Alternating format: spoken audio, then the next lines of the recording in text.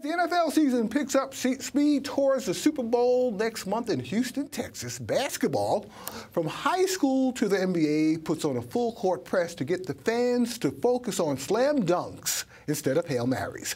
Locally, at the Stuy Dome, young basketball players are taught that there's more to the game than what happens on the court. Joining me this week is the man who runs the Stuy Dome, Hicks of Game Over NYC. Welcome back, Eric. Man, I'm glad to be here. Yeah, happy New Year to you also. Same to you, man. Right? Same to you.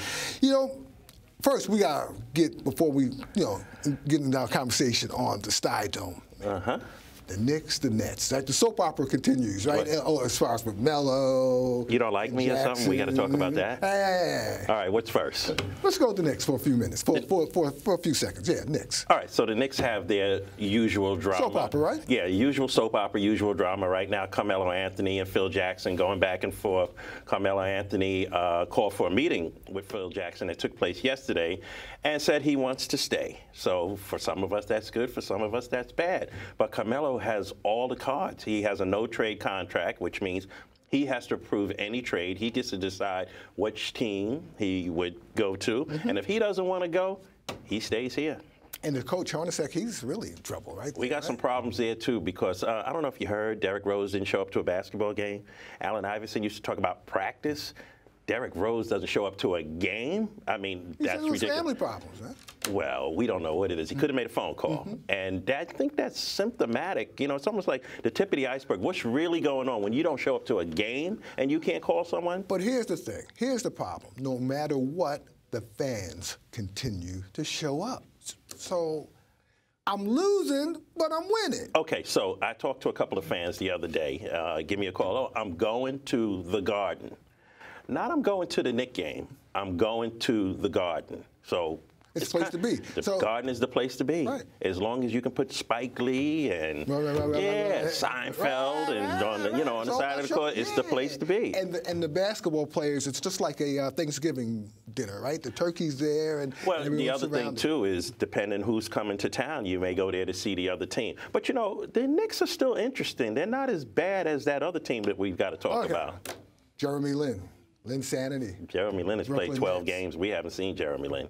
He's played 12 games out of 40 the whole year, so that experiment is not working. Will he be on the team next year? I don't know. So is it the culture on both teams? Is there a culture? That's a tough question. A culture where you didn't tell me you were going to ask. To losing? Both teams are losing, all right? The Nets are 8-33. And it's been this way for years. Okay, so, the Nets are 8-33. So how do you change the culture?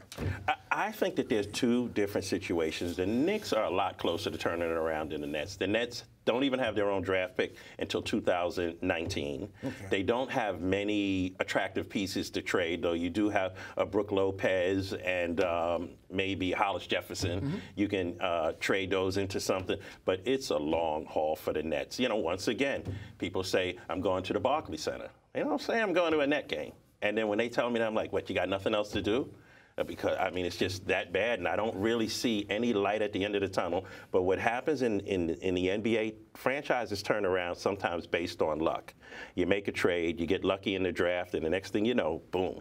Right. Well, it's all about entertainment, man. Absolutely. If people are being entertained, can't beat it. As long as you can fill those seats. Right, that's true. All right, basketball, as far as culture basketball, what's going at the Stuy Dome? What's happening at the Stuy Dome these days? I know you had Amp One there. You had Drill Masters, and you also had Kerry Scary, who played with the Utah Jazz. Went to Alexander Hamilton when it was Alexander Hamilton. Now it is Grand Street campus, right? Right, and also played for LIU in college, and also played with me. He was my teammate in the Mount Vernon Pro League. Kerry Scurry was an incredible, incredible player.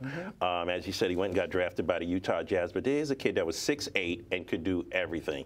It's so funny. He sent me a little clip of one of his dunks in the NBA, and I used to describe this dunk. I had been describing it to people for years that he used to do in street ball games. I see Kerry on the wing, hit him with the pass, and next thing you know, he was hook dunking it. Well, he actually did it in the NBA game and sent me a clip. Kerry was an incredible guy. Ran into some problems through his NBA career. He's back on the scene now. We have him at the Stuy Dome. He's helping kids. He's talking to kids, doing his thing and telling his story, and writing a book. He also has, during his play, before big men were moving this quick, he had amazing footwork. Kerry moved like a gazelle. Kerry was one of those guys, if you laid the ball up and he was defending, he could stick it on the glass, grab it, and go the full length of the court and get you a dunk on the other end. He was an athlete way ahead of his time, and a very nice guy, a very humble guy. When I had heard some of the things that had, gotten into his life and things, I was really, really surprised, but hopefully that's all behind him, and we're going to help him now. AMP1, basketball. I met AMP1 through you guys, man. AMP1 is a team of amputee basketball elite athletes, and once again, they're at the Stuy Dome doing their thing, and they're working out with the kids and talking to the kids. I always believe with basketball, since we have this tool and we have the attention of these kids, if I don't use this platform to do more than just teach kids about basketball, we're failing as a company. So they need to know about the different things that go on and things that they can use as a thought process to be successful at anything that they do. Drill Masters, Lanier De Niro, he appeared on Ellen DeGeneres about a couple of months ago. Drill Masters, once again, has found a home at the Brooklyn Stuy Dome. Met him right here at this table a couple of months ago. We talked afterwards for about 2 hours. We brought his program into the Brooklyn Stuy Dome. And I have to say, from a business standpoint, the reason why I try to help an AMP1 and a Scurry or a Drill Masters is because I've always vowed to do the things for people in business that people wouldn't do for me. Right. And to just kind of break a cycle. Because sometimes people tell you, no, we can't do this. We can't do this for this reason. We can't. I've been to places where you can't even get a no.